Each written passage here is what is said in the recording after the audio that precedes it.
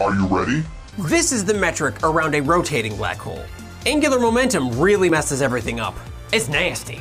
Thankfully, we don't need to do any crazy math. The Kerr metric, so it is known black hole metric for its.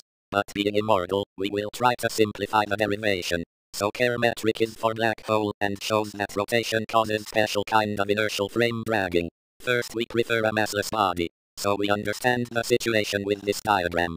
Now using Pythagorean theorem, we get this equation. So we have to calculate rotational speed dependent on coordinate.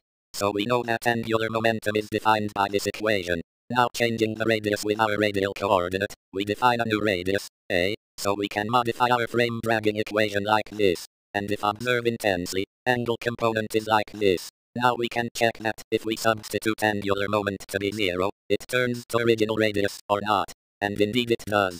So we can write the coefficients like these. And the radial metric is this, due to tangent law. So finally our metric looks like this. Note that it is the massless case. It's also known as oblate spheroidal coordinates. Now what happens when mass curves the spacetime? So, we first prefer the first dimension, radial dimension. So when moment turns 0, it reduces to Schwarzschild. When mass turns 0, it reduces to spheroidal coordinates. So we define a function which is dependent on mass and radius like this, and then solve. On first condition we found that this function is nothing more than this. Now we know that particles near rotating mass don't feel torque or force, it just appear to rotate with frame dragging. So that has nothing to do with time dilation except that, just the frame of space and time both drags.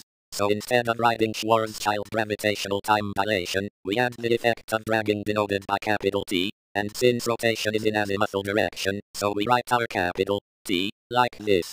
Here function is dependent on angle and moment. So immortals here is where concept and tensor analysis meets. This is the only way. You start by putting your condition and leave some variables. And you do the hard and bulky tensor calculation by using this Einstein field equation. In this condition, the function must be dependent on moment and angle, or else, we can know that there is mistake in concept. So, if you have enough god-level immortal memory power and mathematical strength, then you can do the calculation in your head in 1 Planck second! So the answer is, adding Reisner-Nordstrom transformation, we finally get the Kerr-Newman metric. If this video gets enough views, then I will make a video showing tensor calculation. Till then stay mortal.